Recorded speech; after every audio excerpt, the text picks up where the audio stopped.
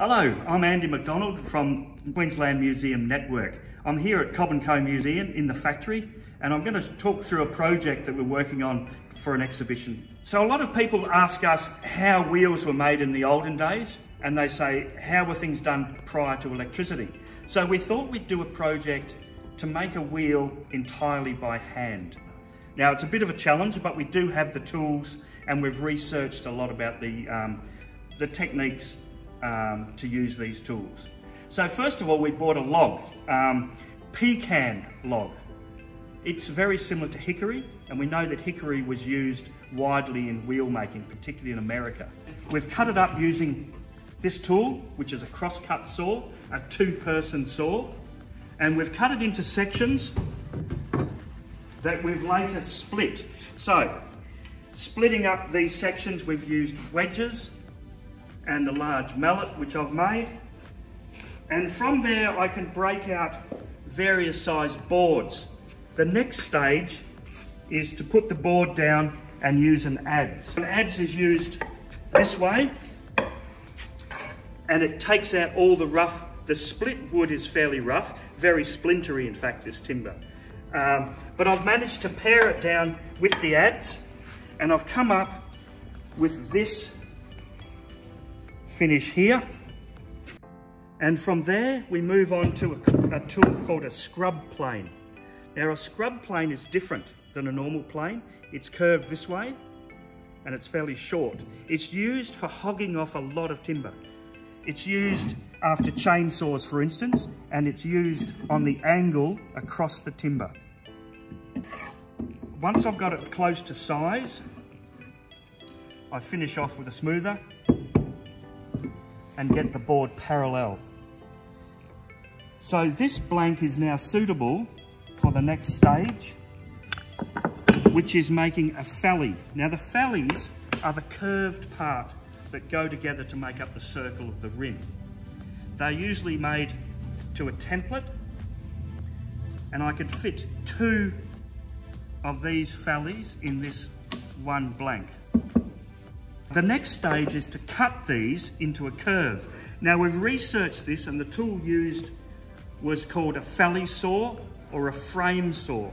Again, it's a two-person operation, but it can cut a curve, and this is one that we've just cut as an experiment. So after we have sawn this out, we need to smooth these surfaces. This very nice tool, called a Stanley 113, a compass plane or a circular plane. This is in the Queensland Museum collection. Lovely old tool from about, predates 1900. So this was used to smooth these surfaces. The next thing is the spokes.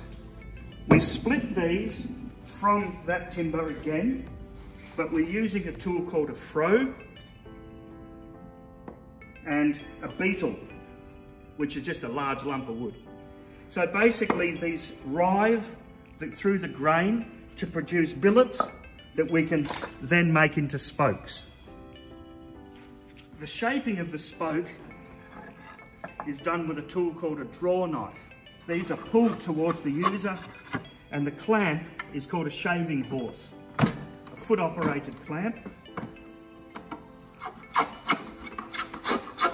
And they've smoothed out finally with a spoke shave. This one is a curved spoke shave, and we can get the spoke relatively smooth. Not machined, but it's smooth. Now they are bashed into the hub, which is the center portion. We've sawn this off a log. All wheel hubs are basically turned from a log. In this case, it's a fairly small log, but it's ironbark.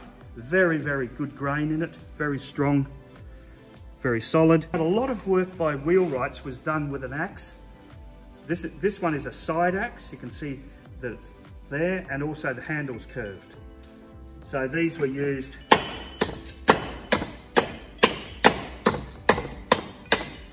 to take off the excess wood. Now, how were they finally turned? Now, I'll show you a normal hub. The inner side is wider than the face side. We turned ours on a hand-cranked lathe. Later in the Industrial Revolution, lathes were turned with flat belts from an overhead shaft, and that was powered by a steam engine. So how were they done before steam engines? They were using a thing called a great wheel. Now these existed in the 16 and 1700s, and they were used to drive a lot of machinery. It involved having a very fit apprentice to turn the wheel, the great wheel. And it was run by a belt onto the machinery. And then we could lathe that down. So that's our output there.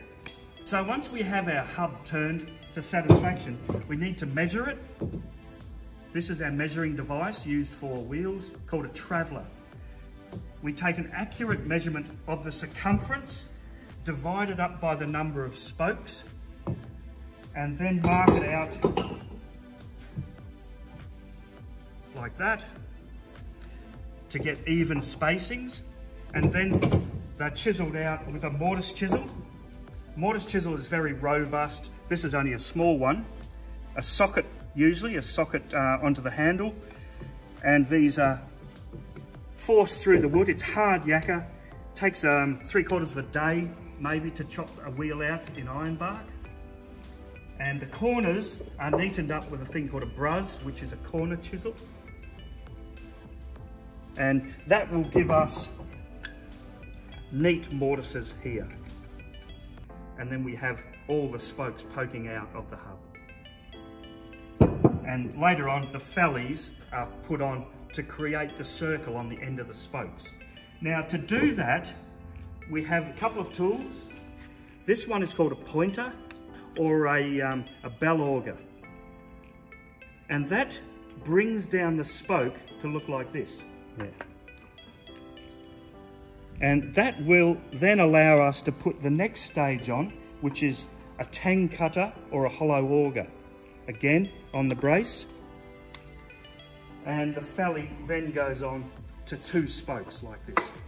I hope you've enjoyed watching progress on this latest project of ours. For more videos behind the scene, go to our website, Museums at Home.